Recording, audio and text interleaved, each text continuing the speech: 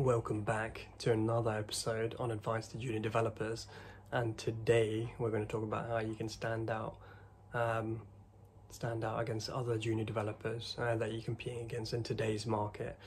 So the first thing is, amongst the developers that may have those computer science degrees that they've got, or they've had like a master's or whatever it might be, how do you compete with these people? And let me tell you a secret of a lot of juniors that I've worked with, particularly those that have just come out of uni and maybe they're starting their new job. And bear in mind that I've working as a developer now and work with juniors, but I also was a tech recruiter. So I've interviewed a lot of juniors as well in my time. And the main thing that I can say is about the vast majority of people that come out of university and then start working in a corporate environment is that they don't really know a lot and they're not good at problem solving. Those are the two key things. I don't think university puts you in the right frame of mind or with the correct experience that you need to thrive in a corporate environment. So these are the things that you need to do to really excel. And the first thing is, and I mentioned this a few times, is working on your own projects. All right, it could be, you can start off with like simple CRUD apps or a to-do list or whatever it might be, right?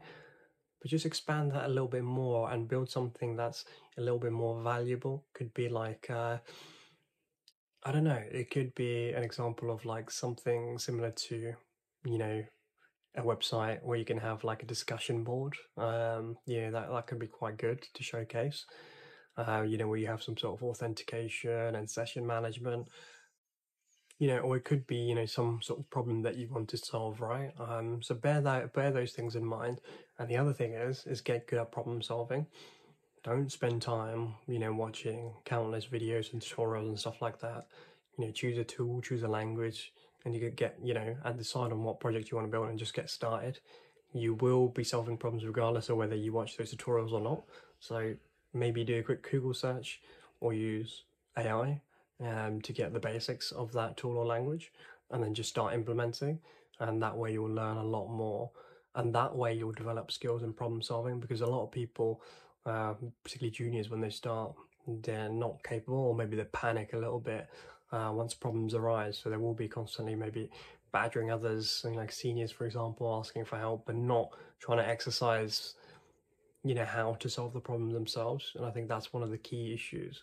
So the thing that makes people really stand out is that, one, they've built some projects, but two, they haven't just copy and pasted, that they built it from scratch, so they understand, the design of the application, the architecture, what tools they've used, why they've used it, and they can coherently explain that.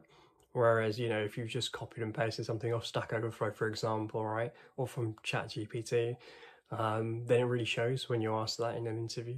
So make sure you're just doing it yourself. Forget about AI and stuff like that. You can use that as much as you want later on in your career to try and make things easier. But for now, try and avoid it, to be honest with you. Focus on building your skills first, and then, whatever you need to make your life easier, or you can just use AI to write unit tests later, that's fine. But yeah, get strong with the fundamentals, understand what you're doing and why you're doing it, and be able to convey that, and that will put you ahead of every other junior developer out there. That's what I'm saying.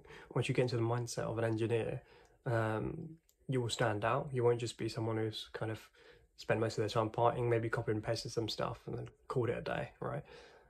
We tend to forget things that we learn, so keep implementing and you'll be way ahead of those that you're competing against. So yeah, that's my advice.